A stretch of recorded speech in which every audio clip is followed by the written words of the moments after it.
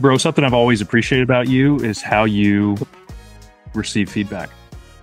Have you always been that way? I have gotten better at it. Recently? Or is this I would say, yeah, we started the company 3.5 years ago, and I've gotten better at receiving feedback in that time. And I will tell you that is not natural. Receiving feedback well is not there. That ain't natural. Like, right. It's not natural, but it is a tremendous gift to yourself if you can learn to receive feedback, which we're going to talk about today. And with our dynamic, yeah, does it still trigger all the same stuff inside of you when we have conversations and we push back? You just handle it differently? Yeah, I'm totally triggered. I'm triggered. I get triggered. Okay, it's all right. The difference is the acknowledgement of the feeling, and then you set it aside. Like I've heard, champions, and they say, do you get nervous? I'm like, yeah, I get nervous, and then I go, okay, now I'm going to go do my work. So I still have. I would say it's shorter. Mm-hmm. It's briefer. It's not as harsh, but there's still something in me that I go, yeah, I don't like that. And then I go, okay, well, but is it true? And you ask other questions around it instead of just writing your emotion, which is rarely a helpful thing to do. What about you? How are you better at feedback than you used to be? I'm thinking of when you played college basketball. Oh gosh, I mean, it's dramatic. It's a 180. Yeah, in my world. And I love this book we're going to talk about. The book's called Thanks for the Feedback, and it's in my top 10. And I think it's a really deep message. But for me personally, in my story of everything is a personal attack. Any feedback is only meant to hurt you, not to help you. Whether it was the source that was giving it, I didn't trust. Whether it was the way they said it. Yeah. And so when I read this book, it didn't necessarily make me great at it overnight, but it gave me the framework of saying, okay, this isn't just my problem. It kind of normalized, like, this is hard for everybody. Yeah. And helped me figure out, like, oh, here's the point where I usually go off the rails. I was going to say, mine really early. Yeah. And then for me, I think one benefit, if you just go through life stuff, whether it's parenting, relationship things, like the more life experience you have, sometimes that just calms you and humbles you enough to say, I'm willing to learn whenever possible. Yeah. And that's a really mature way of saying it. There's a lot of people who just get worse and they get worse and they get worse. I mean, I don't disagree with you that yes, you can mature into that, but there's also people, and this book talks about what is feedback, how does it work, how do we typically react, what are techniques to process it. But I also think that there's a certain segment of people, and we'll talk about it, and generally it's not the people who are listening to the show, but there is a segment that is very unhealthy, and any feedback that does not confirm their belief, that does not reaffirm who they are and how they view the world is wrong, is negative. There's a certain mindset of people, and many of them run for office, but it's like, it is that I cannot be wrong. There's no way that person could be wrong. And the same sense or the same sentence, well, that person could never be right by what they say. And I love it. Or it's now my moral obligation to change their mind, silence them. I think it's one thing to react in a big way. It's another to go on the attack. Yeah. And so the good news is that our audience is not that. So while those extremes exist, we're going to hang out. And I think the big middle reality that most of us live in. But for me, the premise of this book, if you haven't read it, is growing up, I feel like I was taught that if I was getting feedback or coaching, the way that was delivered was the most important thing. Meaning, if they didn't say it clearly, kindly, you almost had permission to not receive it and give them feedback like, man, if you just would have said that nicer, or if you would have asked me more questions, that typically we get hung up on the deliverer of the information. Whereas what's great about this book is it says that doesn't matter. It does, but it doesn't. That you need to become really good at receiving it, regardless of the form it comes in. Because if it can make you better, and there's some truth in that, your inability to sit in the discomfort of the person that's delivering or the way they're delivering it is at the end of the day only hurting you. So you touched on two of the three actually from the book, which are these triggers that block feedback. Yep. And so I think that for those listening or watching, the next time you feel any sort of anger towards another person because they said something to you. That could be a police officer, it could be your spouse, it could be a kid, it could be a stranger, whoever. But you touched on one, which is the relationship trigger. Like, who are you to tell me that? Right? You can't tell me that. Another is identity trigger. Like, I feel threatened. Like my identity is threatened by what you just said and how I view myself. And then the other is just a truth. Like, I'm not receiving that because there's no way that that could be true. And those are all really innate human reactions instead of responses of why we don't react or take feedback the way we want to. Tell me about the different kinds of feedback, because there's evaluation, there's coaching, there's appreciation. Tell me which one of those have you always been good at or not good at, and how have you improved in those? I started out bad at all of them. Just because, I mean, it was, in my world growing up, there was so much change. We moved a lot. I mean, it was just constant. 27 houses, bunch of different schools, and until my life kind of settled in middle school and high school, that I just didn't trust stuff. Like, if somebody was coming in my world, they were probably there for themselves. They weren't going to stay. Like, it was all I knew, and I hadn't had a chance yet to gain awareness to, like, wait, why am I this way? I was asking those questions. I was just living my life. You weren't open to really any feedback from anybody. I mean, it came my way because it had to. If I was on a sports team or in school, like, it was happening. I didn't trust it. I wasn't receiving it. Oftentimes it triggered me in a negative way. For me, it was probably mainly the relationship trigger of, I don't trust you. The feedback you're giving is not for my benefit. It's you're trying to get something from me. Like, this was just kind of a story in my head. Yeah. And so I don't know if that story changed as much, but when I got to college, I realized this isn't helping me. So even though I still have the same core beliefs, I at least have to, based off of trial and error, have to try something different. Meaning, I need to not respond negatively to a coach when they tell me to do something differently. Yeah. Like, step one for me is being able to just sit there and let it happen without trying to fight back. Right. Which, as I talk about, sounds extreme, but, like, I think a lot of us have some internal reaction. Mine just flowed out in not a good way pretty quickly. Mine most of the time. Somehow got to the end of my arms with my hands and it started moving really fast. That's called punching people. Yeah. Well, you and I, in preparation for today, you'd sort of, I don't know if it's off the cuff or whatever, but it was really well done. You had identified sort of the scale of how people react to feedback. And the first one was really aggressive avoidance, which is what I think you're talking about, which is the minute. And I am frankly probably most guilty of this with my own wife, of, like, the aggressive avoidance, like, this feedback is not going to be good. And so I'm just, like, already ready to be like, no, that's not true. Shut it down. Well, she's like, that's a nice shirt. I'm like, no, it's not. Like, wait a minute, You're proud. Yeah. I'm just like it's this default to, oh, this is going to be criticism, right? Or there's other people, like, other family members, I'll say, of not my own immediate, but, like, parents, siblings, of, like, I'm just I'm ready to be defensive. So aggressive avoidance that's a very emotional, reactionary, defensive, and it's not even a response. It's just like, if I throw something at you, you're going to throw your hands up. It's more of a reaction. Yeah. And that can keep you really stuck. But then you talked about another one, which is sort of like people who just don't get much feedback. They're just sort of like, yeah, I'm good. And I'm going to kind of stay the same way that I've always been. And I don't really need feedback because I'm okay. That's a pretty dangerous place to be in as well.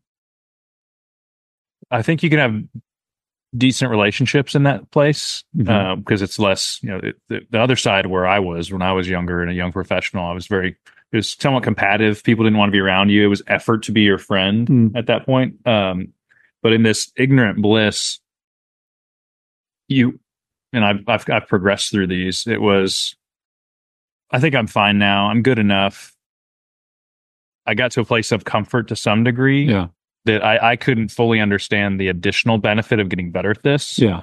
I was really celebrating the win of going from where I was to at least to that point, which was progress. Yeah. But I find a lot of advisors are hanging in this spot that they think they receive feedback well, but they really don't. They're not really looking to grow. They're holding on to average. And so I think a lot of people fall into this category. Yeah. which is not an extreme in the negative sense, but it holds you back a lot. Yeah. So again, you're not aggressively pushing against it, but you're also then not pursuing it. That's right. And oftentimes you get the same result. So this is where the scale continues. You'll see at the healthiest part of the scale is very, very different than sort of, I'm thinking of the Inside Out 2 movie which where the emotion is, where it just sort of it's like indifference. Right. That's been like the talk of our office. So we all have we kids. Could all go as a team. And just leave our kids at home and go first. That's right. I'm going to go by myself later just for some. It's cheaper than counseling. That's right. Like I said, maybe 10 times from counseling. Only funny because it's true. That's right. All right. The next one is sort of like a minimal openness. Like, okay, I'm going to receive some. And I think that's what you're touching on is like, hey, I'll get some, but then you don't really change. You don't really take it to heart. Let's go to like the healthiest one. Can I say something about the minimal openness? I feel this a lot when I go to like conferences, and at times I'll go and I'll speak or do a breakout session. And there's always some advisors there that they're willing to hang in the conversation, but they're posturing with unjustified confidence in a way. And it's an interesting group, and we run into this group when we coach too, where it's like some reason they think they've arrived when they're way far from it. So they're willing to have the conversation, they're willing to meet at stuff, but somehow I don't know if it's not pride, it's fake it till you make it. There's something there. And I was there as a young advisor when it was like my mid-20s. I was like, hey, I've done some stuff, but I'm also still pretty intimidated by other people and want to be perceived in a certain way. And that's hard for me, especially for us as we coach advisors, because it's like you always have an answer on why you're doing it that way. You're paying us to get to coach you, but for some reason you're not like, hey, if there's a better way, I'm fully open to it. Yeah. And so there's this weird area in there to where I think as if you're listening to this and you're saying, oh, I'm totally open to feedback, but do you feel like there's a chance that you're overconfident for some reason when you don't have the business you want to have, or there's really no facts around you to support your level of confidence? Yeah. I think that's where we then try to move to the final stage, which some of the most impressive business owners and advisors I meet 100% are the quietest at the table. And they're like, oh, that's a great idea. I love that. Like they get to this last one, which is just this ongoing pursuit of information and perspective. Yeah. And in this place, you feel relaxed, humble, can receive anything and be like, oh, that's a good point. I never thought about that myself that way. Like you're actually asking people to tell you how they experience you. Yeah. Which can be one of the most uncomfortable conversations you have. But if we can all pursue that, I think that's the ultimate goal. I think of those who avoid going to the doctor. And then there's this friend of mine that went to this, like, they don't just run a physical, it's like 2 days of tests on you. And they come back with everything about you that you could want or, ever want to know about your cancer risk and your blood work and your nutrient levels and eyes, and I mean just your bone density, and it's like every test they could. So there's this sort of like, oh, I'm fine, I don't need to go to the doctor, to all the way to like, no, I'm going to go pursue and I'm going to hope they find something. Yeah, that's the difference between I'm good and no, I want you to find stuff. Why? Because I want you to find stuff. I want you to find what is wrong with me. That is a very, very different posture. And I would say that for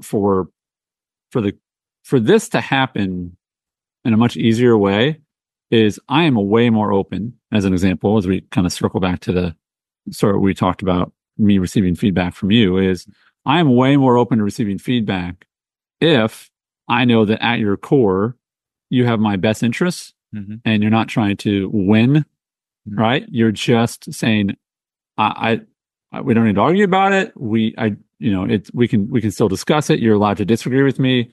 And regardless of how you receive this, I still think you're doing a good job, but, and then hard truth. Yeah. Right. Like, then I go, okay, like I'll receive that. And I also think that there has to be space in feedback to say, I receive that. I disagree with it, but I receive that, versus like every time someone gives you feedback, what they're really saying is if you don't agree with me, then, we have problems.